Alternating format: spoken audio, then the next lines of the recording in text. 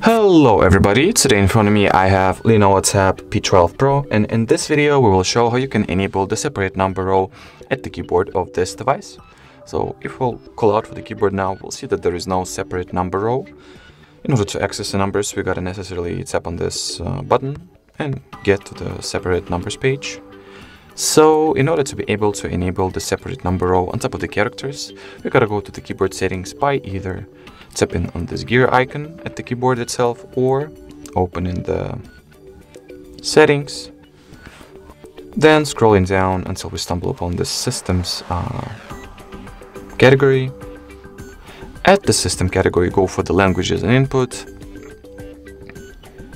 Here choose the on-screen keyboard, choose what keyboard is currently active. In my case, and by default it is going to be the Gboard.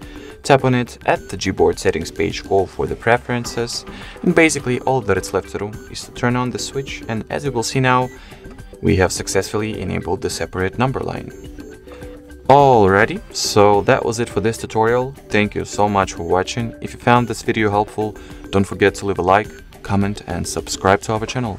Bye bye!